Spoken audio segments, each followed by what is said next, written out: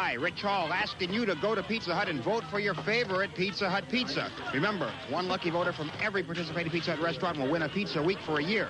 So come on, you Kalamazoots, you Birminghamsters, vote sausage, vote olive, but vote. One publication salutes heroic Americans who risk their lives to save others. The National Enquirer. This week, a retired 71-year-old Navy man walks through fire to save a child. Yes, America at its best. Okay,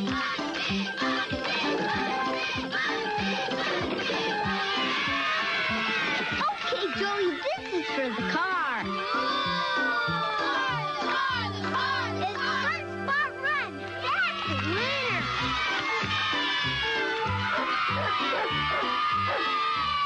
Wheel of Fortune. It'll bring out the kid in you. Play along with Wheel of Fortune weeknights and Saturday night at 7 on Channel 21, WHP-TV. Toyota, Central PA's #1 Toyota dealer. Hartman Toyota AMC Jeep Renault, Central PA's largest Toyota AMC Jeep Renault dealer, offers factory financing as low as 2.9% or factory cash rebates of $500 on just about every Jeep pickup in stock. This is a limited-time Washington's birthday extravaganza super sale that ends February 28th. Hartman's biggest inventory of the year at Central PA's #1 Toyota AMC Jeep Renault dealer. Jeep pickup with 2.9% factory financing. New owners and a new look. Plans for Klein Village tonight. We now return to Still Watch, starring Linda Carter.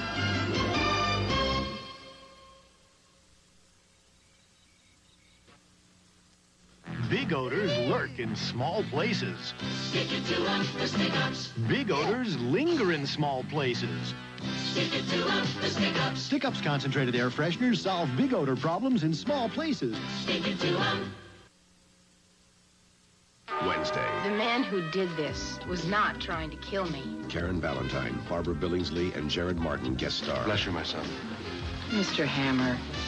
Then, Magnum, is something troubling you? Magnum's total obsession for a mysterious brunette Stay away from her. makes him an open target for the mob. Could be in real danger yourself. And on the conclusion of a special two-part episode, Why didn't you tell me who she really was? The girl is my daughter. I don't know anymore how to be a cold professional. Wednesday. He's suave. He's dashing. He's not dead yet. George Hamilton. You rang? Gary Kroger. I've always wanted to do this. Spies, coming soon on CBS. Good evening from CBS News. This is Newsbreak. President Reagan will be questioned for a second time tomorrow by his commission investigating the Iran arms sale. Mr. Reagan turned down a request from the commission today. He says he will not order former aides John Poindexter and Oliver North to answer the commission questions. 3 white teenagers were charged with murder in New York City today. They're accused with 9 other youths in the December racial attack in which a black man was beaten and allegedly chased onto a highway where he was struck and killed. Liability is Mercedes-Benz. The Democratic Party has chosen Atlanta as the site for its 1988 presidential nominating convention. The Republicans will hold theirs in New Orleans. I'm Bill Kurtis, CBS News, Chicago. More news later on this CBS station. This is CBS. Long John's has shrimp lovers talking Cajun. Ooh-wee! This Cajun shrimp tastes like home. Adler, you're from Milwaukee. The tangy taste reminds me when I was living in the Delta. Only Delta you lived in was a fraternity house.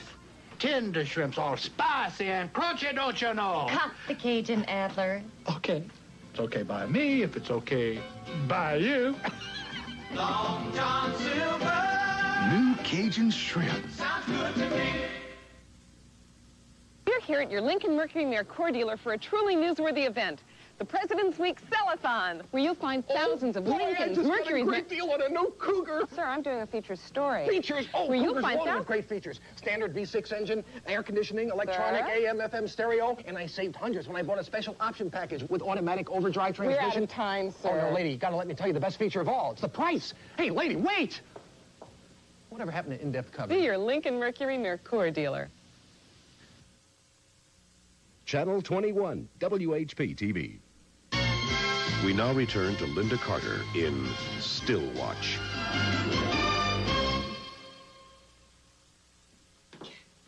Kelly, please. Don't call me that. This week in the National Enquirer, it's America at its bravest as we read the courageous story of Liberace's last days. It's America at its most principled as Victoria quits Dallas because her male co-stars earn more. It's America at its most mercenary as Joan Collins' ex demands $25,000 a week. It's America at its most persuasive as we tell you how to talk your way into romance. Shut up and kiss me. The National Enquirer, yes, America at its best. Run out and buy the Enquirer now. Why? Luther thinks what you've done so far is terrific. Do you agree? It's good.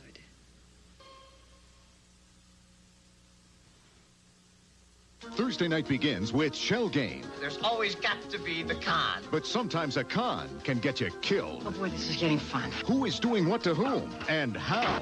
Then on Simon & Simon, a TV star disappears. I say we had a kidnapping on our hands. Or does someone want to tune him out permanently? Definitely Emmy time. And on Nuts Lending. The only way out for you and your family is to assassinate Greg Sumner. A crisis of life and death. I don't have a choice. Thursdays. Charges from inside the FBI that the agency had secret links to right-wing death squads in El Salvador. The story tomorrow on the CBS Evening News with Dan Rather. This is CBS.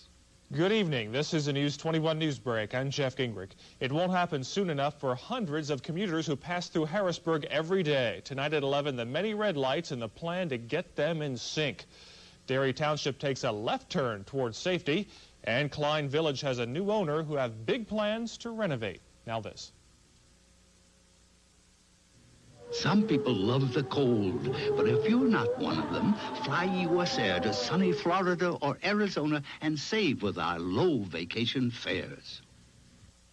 Doug has local hoop, including the Cougars, taking a swipe at the Trojans. And Jim has a chilling forecast with a question mark for the weekend. News 21 is up at 11. Channel 21, WHP-TV. Please. Senator Winslow, can you tell us what it feels like to be on the cover of today's National Informer? Oh, I was astonished. I must say I'm more used to being mentioned in the Congressional Record than the National Informer. It didn't.